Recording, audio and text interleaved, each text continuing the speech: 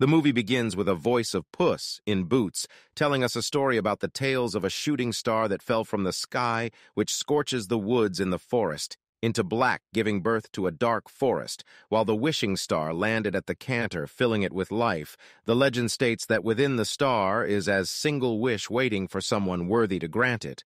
We see Puss, who is enjoying his time as a living legend, throwing a party in the house of the governor of Del Mar, and singing a song about what a great hero he is when the governor returns back to his house to see the whole place in a mess and his most expensive items being destroyed.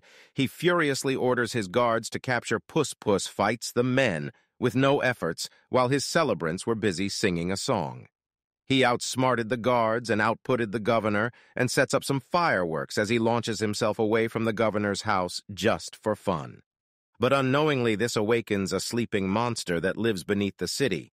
The monster immediately attacks the house while the party was ongoing and started to capture everyone. Puss, who sees this, launches himself in a guitar and engages in an epic battle with a one-eyed giant as it is attempting to destroy the town. Smartly, he wraps a bell around the giant's horns and uses it to knock out the monster to unconsciousness. We see all the villagers applauding him for saving their lives, but suddenly a bell falls and crushes Puss.